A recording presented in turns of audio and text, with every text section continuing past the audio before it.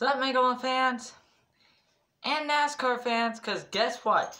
I got very good news today. You've all who have been waiting for the report may have gotten it, but those who don't, I'm here to tell you now that Ryan Newman is out of the hospital and is walking once again. So, we all went over his terrifying crash, which put him in Halifax Medical Center in Daytona Beach, Florida. And we got a report that his injuries are not life-threatening, which means fatal. That he was awake and talking with his family, and now he's out of the hospital. That's all I need to tell you. He will be out for a while. The newcomer for the number 6 car, filling in for Ryan Newman this year. Well, I think for a little bit of this year, until I think Newman might get back in. I'm not sure.